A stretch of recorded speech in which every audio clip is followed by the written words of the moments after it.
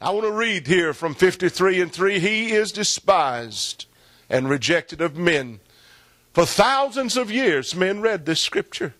A man of sorrows and acquainted with grief, and we hid as it were our faces from him. He was despised, and we esteemed him not. Surely he hath borne our griefs and carried our sorrows. Yet we did esteem him stricken, smitten of God, and afflicted. He was wounded. He was wounded for our transgressions. He was bruised for our iniquities. The chastisement of our peace was upon him, and with his stripes we are healed. All we like sheep have gone astray. We've turned every one to his own way. And the Lord hath laid on him the iniquity of us all. He was oppressed. He was afflicted, yet he opened not his mouth. He's brought as a lamb to the slaughter, and a sheep before his shearers is dumb. So he opened not his mouth. He was taken from prison and from judgment. And who shall declare his generation? For he was cut off out of the land of the living. For the transgressions of my people was he stricken. He made his grave with the wicked and with the rich in his death, because he had done no violence, neither was any deceit in his mouth. Yet it pleased the Lord to bruise him. I said, it pleased the Lord to bruise him. He hath put him to grief. When thou shalt make his soul an offering for sin, he shall see his seed. He shall prolong his days, and the pleasure of the Lord shall prosper in his hand. He shall see of the travail of his soul, and shall be satisfied. By his knowledge shall my righteous servant justify many, for he shall bear their iniquities. Sad story. All through that time before the crucifixion, from the time that Mr. Isaiah penned these words, it was a sad story. No victory in this, folks. Matthew 28:1. I want to read to you just a little bit from the New Testament.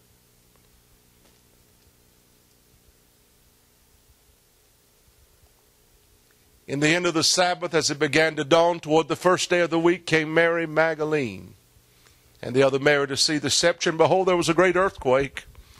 For the angel of the Lord descended from heaven and came and rolled back the stone from the door and sat upon it. His countenance was like lightning, and his raiment white as snow. And for fear for him the keepers did shake, and became as dead men. And the angel answered and said unto the woman, Fear not ye, for I know that ye seek Jesus, which was crucified. I'm telling you, folks, here's the pinnacle of the Word of God. I said, this is the pinnacle of it all. He's not here. He's not here. He's risen. Not only is he risen, but he's risen as he said. He did what he said he was going to do. I want to just tell you this morning, the promises of God are yes and amen. And whatever he said, he has done, he will do. Amen. He is not here. He's risen as he said. Come and see the place where he lay. In the book of John, chapter 11, I'm going to stop reading here. I'm going to read from verse number 25. John 11, 25 and 26. John 11, 25 and 26. Verse number 25. Jesus said unto her, I'm the resurrection and the life. He that believeth in me, though he were dead, yet shall he live. And whosoever liveth and believeth in me shall never die. Believest thou this? Father, we stand this morning frail, no abilities, dependent upon the unction or the anointing of the Holy Ghost. Just over the next few moments, God, that you would speak through us. That you would transform us. Use these lips of clay, this mind, this heart, to convey what you would say to us here in this house today. We bind hell today. We bind every demon, every principality of darkness. We bind the devil himself in Jesus' name. And we claim liberty and victory in the Holy Ghost to preach the gospel. In Jesus' name we pray. Amen. When those ladies approached that tomb the first day of the week, loaded down with spices, they'd come to anoint the body of our Lord. They were weary. They were weary from the toil of the Passover. They were weary from all of its activities. They were weary of the stress and the strain of what they had been through as they had observed our Lord, body broken and bruised, hung on a tree. As they approached the tomb that Sunday morning, their minds must have been very weighted. Not to mention what had happened in the last few days, but just what laid on their mind they were going to witness when they came to that tomb. Can you imagine? He'd been dead 3 days. They wondered if there would be soldiers there. They wondered if there would be trouble. They wondered if they would be hindered from doing what they believed they should do. They wondered how they were to remove the stone at the door that they might reach his body. I don't know exactly where it happened. I don't know exactly where they were as they entered that place, as they entered the graveyard, as they came in among the tombs. But something happened. All of a sudden, if they hadn't already dealt with more than a human could deal with, if they hadn't already been through enough, if they hadn't already witnessed enough, if their nerves were not already shattered enough, the ground began to shake. For the second time in 3 days, there was a massive earthquake. Friday afternoon, about 3 o'clock, after 3 hours of total darkness across the earth, the earth shook hard. Graves opened. Saints were seen walking around in Jerusalem. And now, just when it seems like there was some closure to all of this, they'd grieved, they'd mourned, they'd come to do their last respects, they'd come to anoint his body. The earth begins to shake again. And when they reach the tomb of Jesus, not only do they see a tomb there, but they see dead men laying everywhere. At least they thought they were dead. They appeared as if they were dead. And then they raised their eyes, and behold, the stone is rolled away from the tomb. And there sits on that stone a man, no, not a man, but an angel is sitting there. The Bible says in Matthew 28:3, his countenance was like lightning, and his raiment was white as snow. In verse number 5, and the angel answered and said unto the women, fear ye not, for I know that ye seek Jesus, which was crucified. I've come this morning to this pulpit on this Easter Sunday morning. I'll be honest with you, it's a scary place to be. To think in the frailty of one man, I must stand here and lift Jesus to a pinnacle of where he must be preached. To stand here this morning and to effectively preach the greatness of our Christ. But I can tell you this morning, I come with great joy. I come so excited in my heart, just knowing that I bring good news of the gospel.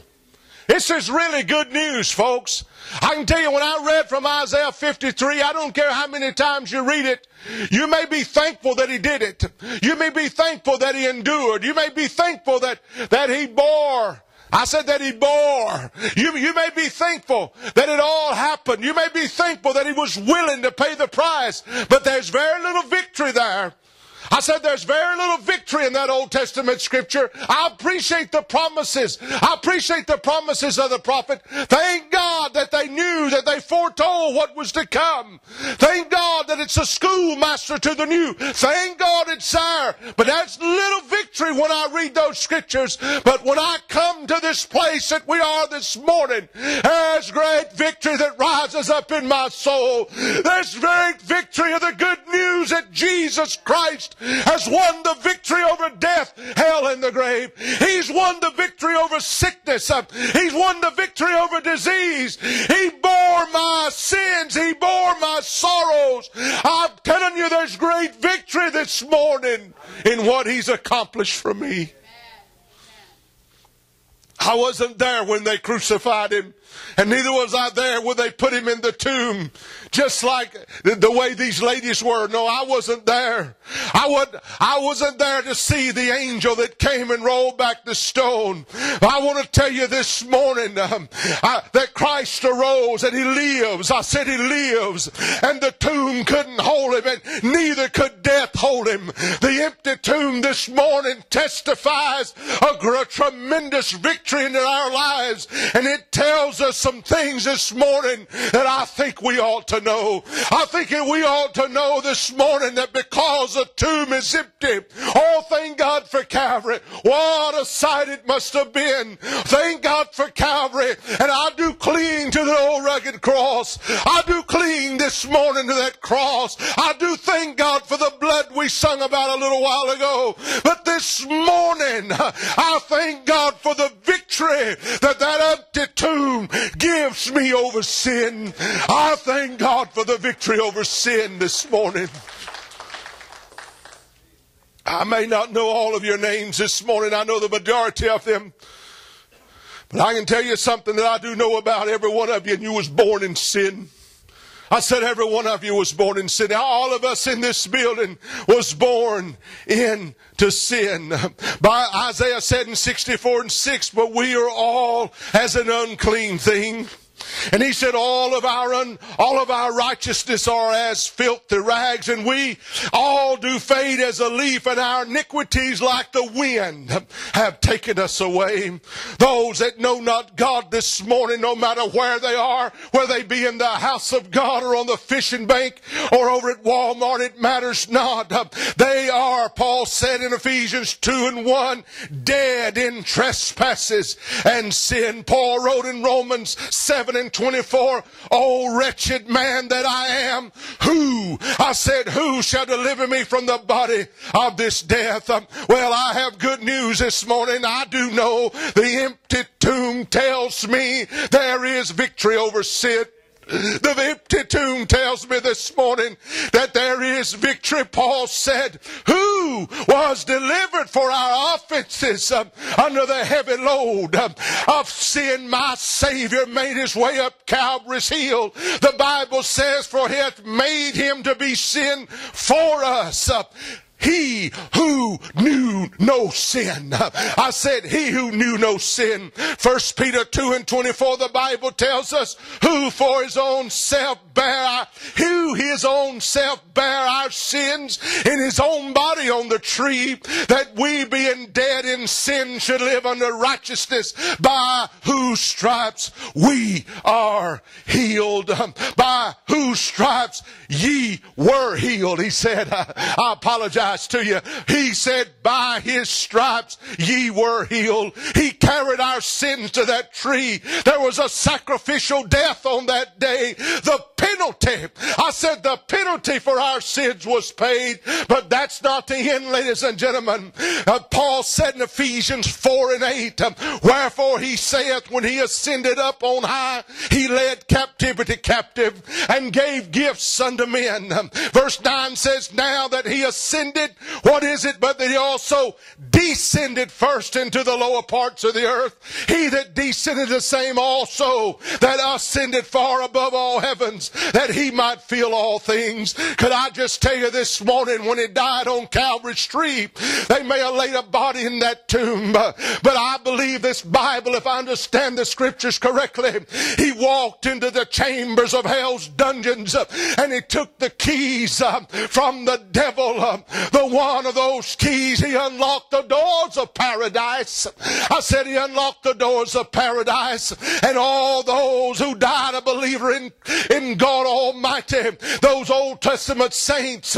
You say, well, I thought everybody got saved after the new. No, I can tell you, those that followed God, those that kept the law, those that were believers in this great God of ours, those that trusted him, they were there, ladies and gentlemen.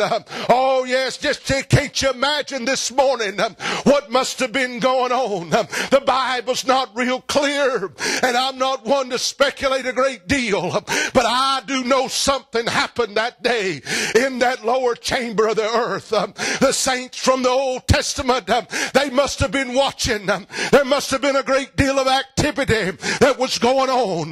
Oh yeah, the devil and the imps of hell must have been celebrating, because that which hell had been trying to do from eternity past, trying to prevent, was about to be a reality. The desire of hell has always been to protect his position and his power over mankind. Would somebody say power with me this morning? He wanted to keep power over you. He wanted power over me. I remember a time, Richard Fletcher, that he had power over me. I remember a time I was bound. I remember a time I could not get loose. I remember a time I was dead in my sins. I was in the shame of my mom and daddy. I lived a life of degradation, but it was because he had power. He had power over me. Amen. See, if you're not saved this morning, he's got power over you. If you're backslidden this morning, he's got power over you. Oh, yes, he does. You say, oh, I'm a free man. I live in America. I've come to tell you this morning, if Christ is not Lord of your life, you are living under his domain. You're living under his power this morning. I beg you, come out from under it. I beg you this morning, escape the grips of that wicked one. There's hope in Christ this morning. There's liberty. I said there's liberty. There's deliverance this morning. There's salvation, rich and free, because the tomb is empty. Hallelujah to God. Hallelujah to God. Hallelujah to God. There's victory this morning in Jesus. As he walked into the world of the damned. I'm talking about Jesus. As he walked into the world of the damned. As he walked there, I can just hear old Abraham say, oh, I hear somebody. It sounds like the one that called me from the Ur of the Chaldees. Oh, I believe it must be him. It must have been. I believe old Moses must have said, I had heard a voice come out of a burning bush. Surely, you mean to tell me it must be him that's coming forth here into this place? I believe old Bartimaeus said, I believe it's him I heard. Ask me what it was that I wanted. Are you listening to me this morning? I believe old Lazarus must have stood up and said, I heard this voice one time. I was in this place. This is my second trip here. But thank God Almighty, that voice I heard calling us again, folks. We're fixing to leave here. Are you listening to me? Oh, I believe that's widow Nan's son. I believe he spoke up and said, let me tell you boys something. I've been here before. Oh yeah, they had my body stretched out, and the undertaker was carrying me to the place to bury me. I was on my way. My body was on its way down to the graveyard, and the voice that I hear coming down that road, the voice that I hear approaching us, is the voice that I heard that day that said, "Stop! Wait a minute! Wait a minute!" And he touched me, and I became whole and got up. Are you listening to me this morning? It must have been that way. What about when he took the keys? Just what about it? When he took the keys from the devil. It's almost unbelievable, isn't it? All of those years he's had it all. Oh, ever since Adam and Eve in that garden, he's controlled it all. Oh, yes. He controlled. Thousands upon thousands of gallons of blood has been spilt from lamb after lamb after lamb after lamb, trying to satisfy the justice of God. Oh, for thousands of lambs, little baby lambs have been brought. Those without spot, those without blemish have been brought to the temple, brought to the house of God. Their throats had been slit, blood going everywhere. Family after family come year after year, and it was all just to pacify. It was there, nothing could do. But this morning I've come to tell you that there's one lamb. I said there's one lamb that's been brought to the slaughter. There's one lamb, a perfect, spotless Lamb of God, slain from the foundation of the world, has been brought to Calvary's hill, put in a borrowed tomb of a rich man. But you listen to me, the tomb is empty this morning. The tomb is empty, and the victory's won. The victory's won. He took the key and entered into the door. The altar call was given, and the saints ascended. This resurrection morning, we're free from the bondage of sin. Romans 4:25, Paul said, was raised again for our justification. Could I just come this morning and tell you that the bill of our sin has been stamped, paid in full, perfect in Christ. That may not mean nothing to you, but maybe you wasn't as lost as me. Paid in full, perfect in Christ. The Bible says plainly in Romans 10:9, if we'll confess with our mouth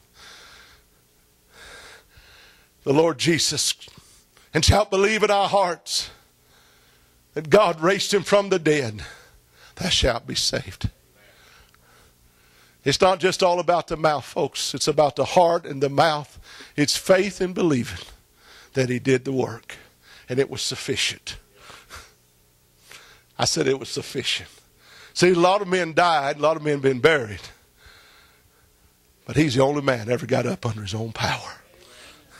He's the only man said, I'm going to lay my life down for you.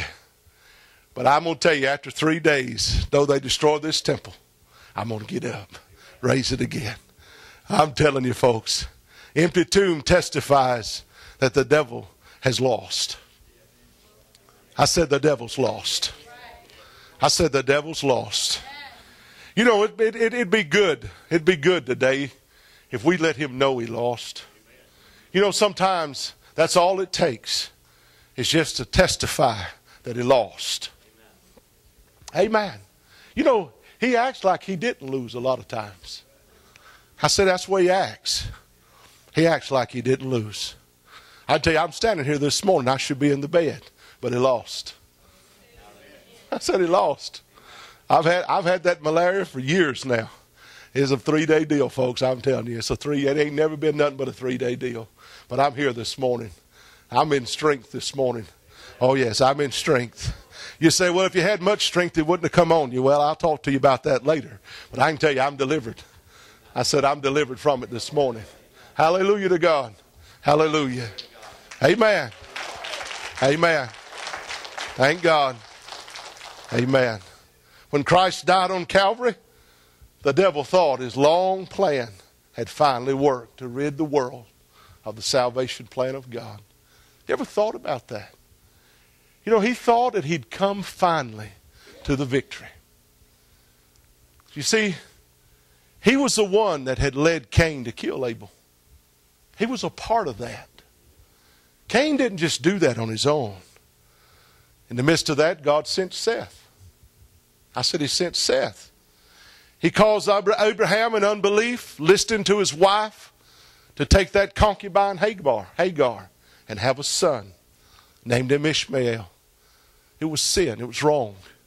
But God still gave a miracle in Isaac. He caused Joseph's brothers to sell him as a slave into Egypt. Amen. That's what he was behind it all, folks. You got to know that. The devil's behind all of that deal. But the Bible says that God sent a man into Egypt. Oh yeah, it's all working in God's plan. See, sometimes we get discouraged. I'll be number one. Just go ahead and point your finger at me if you want to. I'm the one. I'm the one. I get discouraged.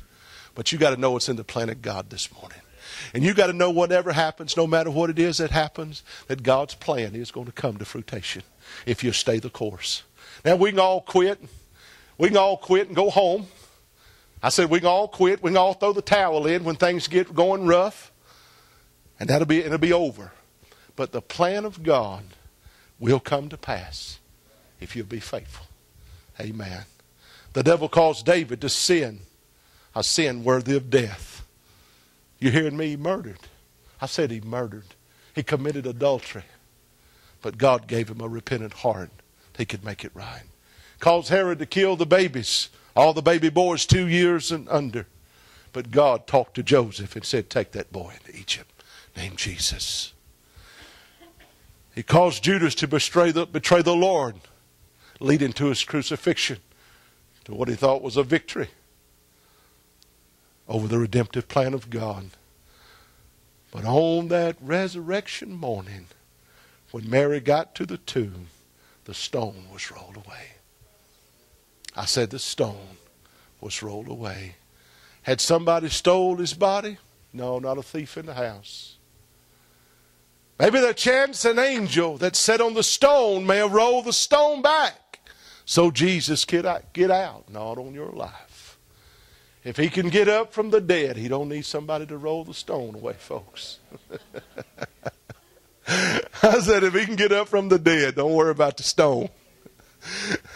You know, you could take that a long ways this morning. If he can get up from the dead, you don't have anything to worry about. I said you don't have anything to worry about. I want you to hear the word this morning. 1 Peter 3:21 and 22. By the resurrection of Jesus Christ, who's gone into heaven, is on the right hand of God, angels and authorities and powers being made subject unto him. 1 John 3 and 8. For this purpose the Son of God was manifested. What was that purpose? That he might destroy the works of the devil. Colossians 2 and 14, Paul wrote it this way, blotting out the handwriting of ordinances that was against us. Did you know there was a record kept against you? There was a handwriting of ordinances that was against us, which was contrary to us, and took it out of the way, nailing it to his cross. And having spoiled principalities and powers, he made a show of them openly, triumphant over them in it. He won the victory over the devil. You know, there's victory. There's victory in the empty tomb this morning. I said there's victory just knowing that the tomb is empty. It testifies to us that the victory over death has been won. Not a one of us in this room that stood at the coffin of a loved one that hadn't thought, where is the victory? We've lost. You know, there's no victory in death this morning. Not for us. It is for the one that's going on. But there's no victory there for us. I've stood there, stood at my own dad's coffin, stood at my grandmother's coffin, my granddad's coffin. I've stood there. There was no victory. People standing and weeping and brokenhearted at the loss. There was no victory. No victory at all. But Jesus said, I'm the resurrection and the life. He that believeth in me, though he dead, yet shall he live. Whosoever liveth and believeth in me shall never die. Martha said to him, if you'd have been here, Lazarus, my brother, wouldn't have died. He said, I'm the resurrection. She said, I know that. I know in the last days. He said, no. I am the resurrection and the life. See, physical death to us is no more than an entrance into glory. Paul said it this way. We're confident, I say, and willing rather to be absent from the body and to be present with the Lord. In Philippians 1:21, the Bible says, for me to live is Christ, and to die is gain. Paul went on to say in Philippians 1:23, for I'm in a strait between two, having a desire to part and to be with Christ, which is far better. You see, death this morning is no more than a flower pot from which a lily is going to bloom. That's all it is. Saints, we're eternal this morning. I said we are eternal, every one of us. Those of you, everyone that's born of God, we're eternal, and we're going to have eternal life. Not just have it, but I got it right now. I said I got it right now. I'm eternal this morning. I'm eternal on this earth until God's finished, and then I'll be eternal with Him forever. Listen to this great apostle. So also is the resurrection of the dead. It's sown in corruption. It's raised in corruption. It's sown in dishonor. It's raised in glory. It's sown in weakness. It's raised in power. It's sown a natural body. It's raised a spiritual body. There is a natural body, he said. There is a spiritual body. And then he concludes. So when this corruptible shall put on incorruption, and this mortal shall put on immortality, then shall be brought to pass the saying that's written, death is swallowed up in victory. O death, where is thy sting? O grave, where is thy victory? The sting of death is sin, the strength of sin's the law. But thanks be to God, He's given us the victory through our Lord Jesus Christ. Victory this morning. Revelations 20:6. Blessed and holy is he that hath part in the first resurrection. On such the second death hath no power, but they shall be priests of God and of Christ, and shall reign with him 1,000 years, for all of eternity, folks, because Jesus rose. Victory over sin, victory over the devil, and victory over the grave. This morning, if you don't know God, you're in bondage to sin, you're in bondage to the devil, and you're in bondage to death. Many a man said, I fear not.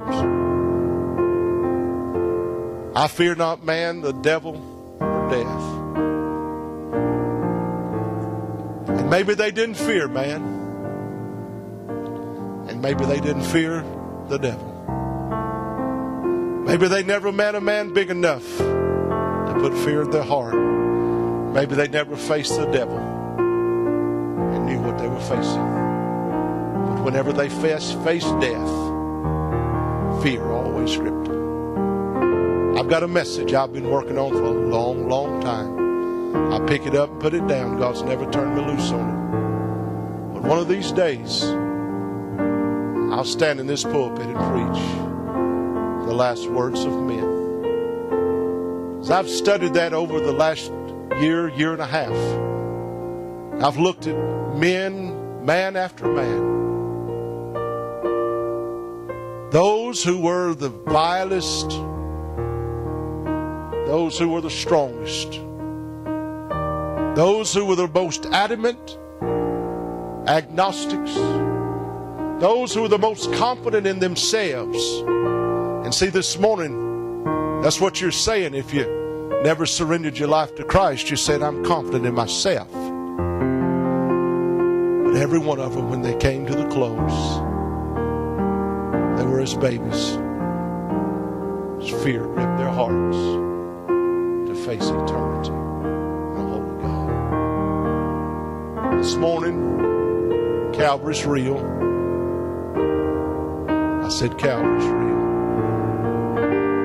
The price that was paid is very real. But there's an empty tomb this morning that tells us there's victory over it all. was bought, paid for, and won by Christ for you and for me. Would you bow your heads with me?